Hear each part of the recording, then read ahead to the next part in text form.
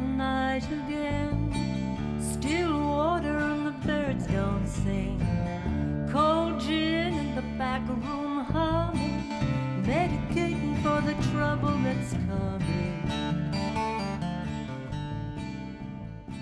From Bolton to Bangkok, the global pandemic has forced us all indoors, with limited opportunities for vital social contact. The House of Mercy project has its origins in the first lockdown period, when musician and photographer Phil Curry and artist and singer Jeannie Clarke recorded their debut album at their kitchen table and released it online. One of the songs they recorded was House of Mercy, a powerful song written by Grammy-winning bluegrass and roots musician Sarah Jarosz.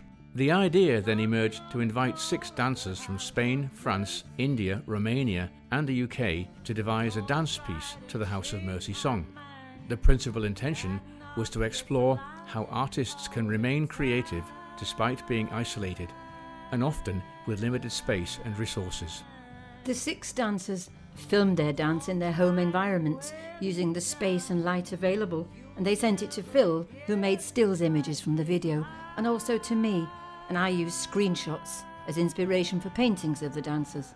As the project progressed over the lockdown year, it went through a number of iterations as we discussed developments to the dance with the dancers via FaceTime and Zoom. And Turkish architect and video artist Can Aksoy also joined us, and he became editor of a documentary film of the project, as well as creating his own avant-garde dance film. Over the past year, we've created over 40 artworks and hundreds of photographs. For the documentary section, we also recorded interviews with the dancers, where they describe how they personally dealt with the isolation of lockdown and how they developed their dance sequence.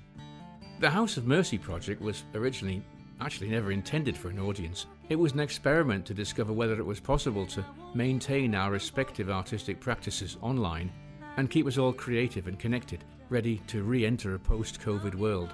However, the sheer body and quality of work produced has far exceeded all our expectations, so we now find ourselves with something which deserves to be seen by the very audience we were denied due to the pandemic in the first place.